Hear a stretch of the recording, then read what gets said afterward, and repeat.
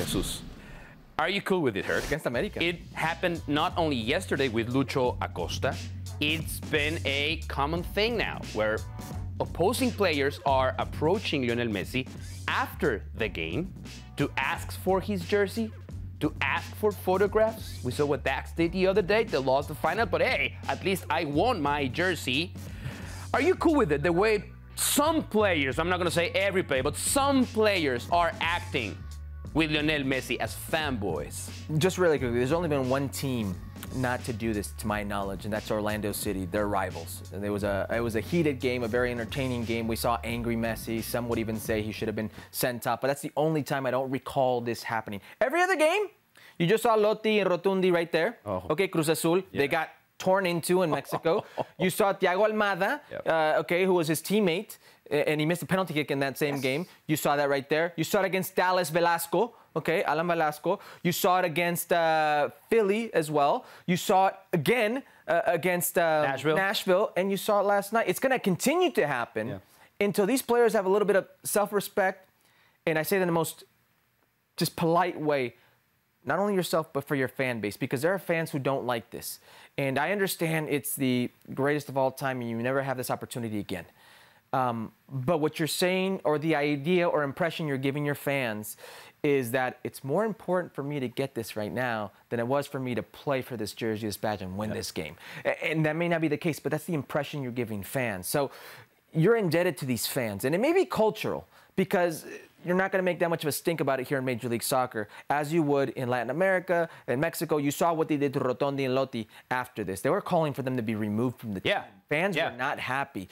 It's a bit of a cultural distinction, and they get away with it.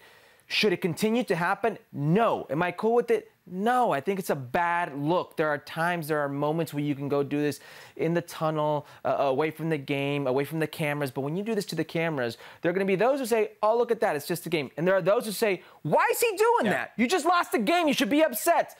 It just looks bad. Here's the problem. We're talking about it. We are talking about this. It is a big deal. It should not happen. What you just said to me is key. There is a time, there is a place. If there's a way for you inside of the locker room or the tunnel leading to the locker rooms, and you find Messi and you want to grab a quick picture with him, fine.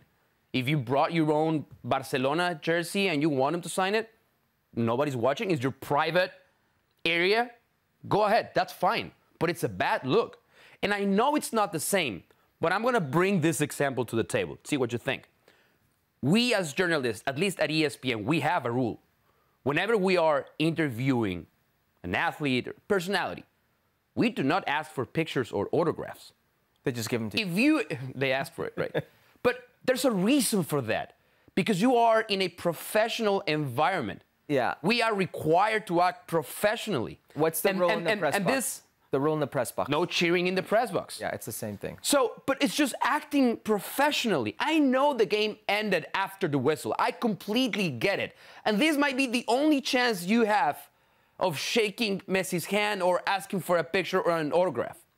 But that's not the right time, and that is definitely not the right place. You know what the most, I guess, sad part about this is, if you look at the players who were caught in these moments, Rotundi, who I thought was very good when he played against Inter Miami. I thought he was one of the positive players. Remember what he said even before the game? Yeah, that nobody should take that jersey, it's his. And if that happens, we're going to have an issue inside that dressing room. His mind wasn't there, but he was still one of the best players on the field that night. And then you go, Thiago Almada had a very good game even though they lost. And you go, Alan Velasco, who had a very good game against FC Dallas against Inter Miami. And then you go Dax McCarty, who I thought was massive for Nashville against Busquets and against Lionel Messi in that Inter Miami team. And then you look at last night, Lucho Acosta and Brandon Vazquez, both guys scored. They played very well. So you're taking away from everything you did. And now the fans are just going to see you asking for a picture, you asking for an autograph, you not taking into account the pain they have for losing this game. And it's a bad look. I honestly had a problem with Dax McCarty's post on social media. Because after losing a final, you cannot go and try to find a win. Because for that fan base, there's no winning at all. And the fact that you have to post it, right? Because if he gets Messi's jersey, let's say he finds him in the tunnel, gets his jersey, even gets the autograph. But then you want to go out and let everybody know that you got it minutes after losing what it was for your club, one of the biggest nights in your club's history.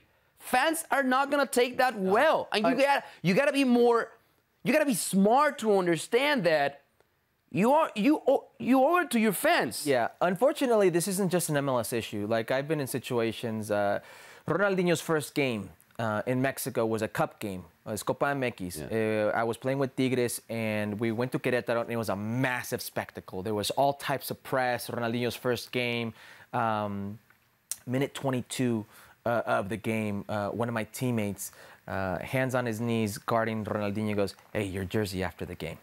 You know, he got it. But what I'm saying is sometimes players get caught up in the emotion of who they're playing against and their idols or whatever the case may be, and these things happen. So it's not just exclusive to Major League Soccer, but it's a bad look.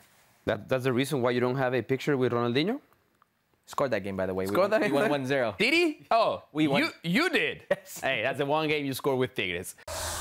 Thanks so much for watching ESPN on YouTube. And for more sports highlights and analysis, be sure to download the ESPN app. And for premium content and live streaming, subscribe to ESPN Plus.